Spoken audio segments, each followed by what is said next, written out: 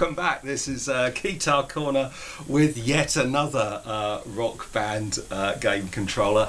This is the one that still has that 5-pin MIDI controller there if you've got any instruments you want to use that with. But today I'm using it wirelessly with the, this is the dongle that comes with the Wii version of it. And essentially I'm taking the USB information that's coming from that, converting it to MIDI with a Python script, and then that's running a soft synth on the Raspberry Pi. So you get an amazing selection of cheesy general MIDI presets.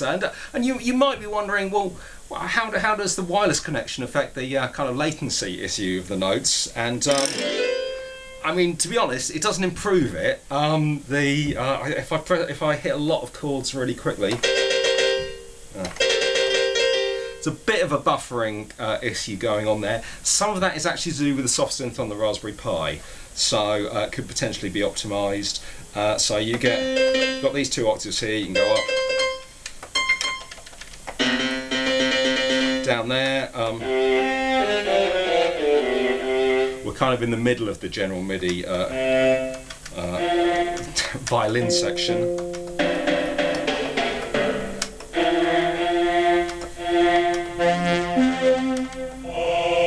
Nice chorus.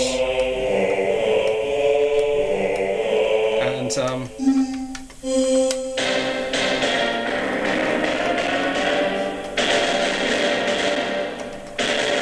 so yeah, but I like. I'm convinced that the latency. So these are velocity sensitive, and there's an implementation of pitch bend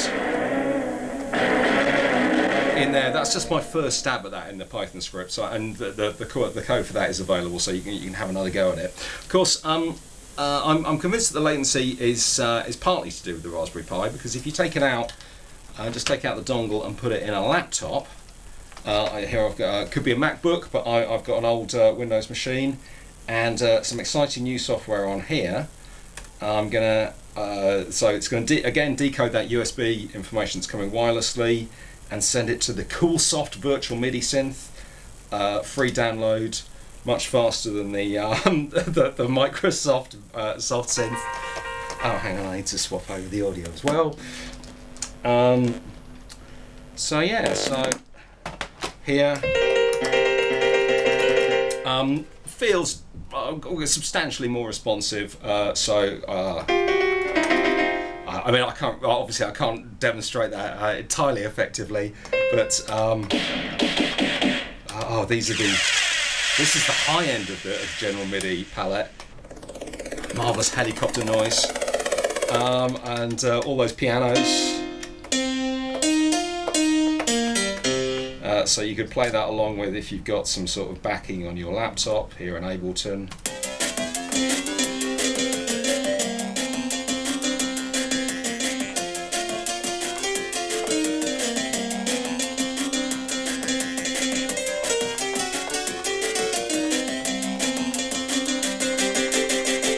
So, and this has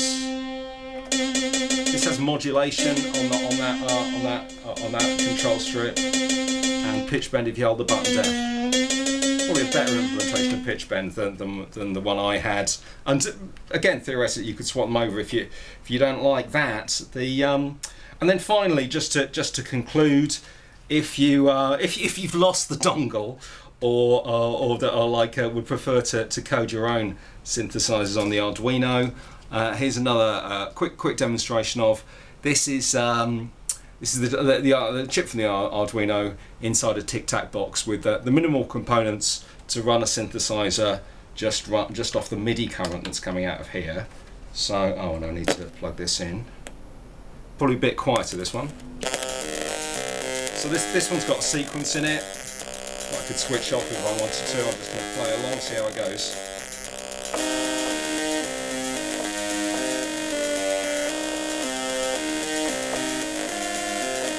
But in fact, there's a lot of other demos of me doing this little kind of tic-tac box sized synthesizer.